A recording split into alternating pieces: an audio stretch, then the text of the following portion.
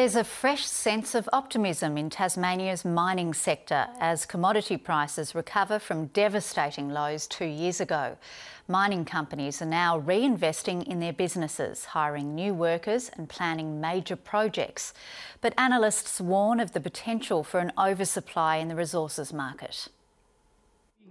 In Tasmania's rugged northwest, mining is roaring into action once again. After years of economic uncertainty, commodity prices are recovering, and with it, optimism from those in the industry. Well, this is about the best period of this mine's ever had. For Gilbert Charles, mining is in the blood.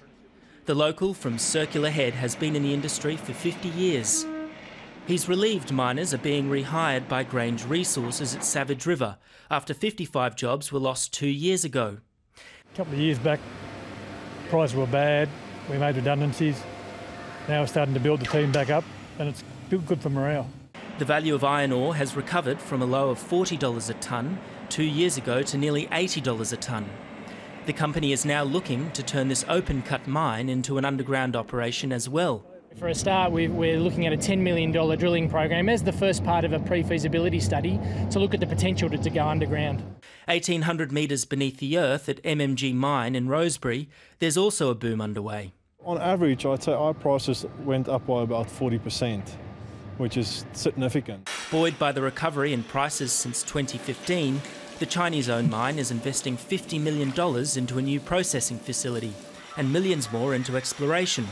We're currently doing underground exploration drilling to look for more ore at the value of about $16 million, which leads to more jobs. Just exploration is 45 extra people on site doing exploration drilling for us.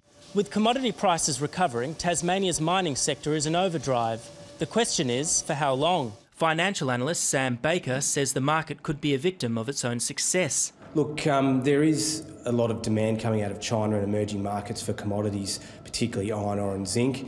However, with more supply potentially coming on globally, that could potentially put some pressure on commodity prices in the future.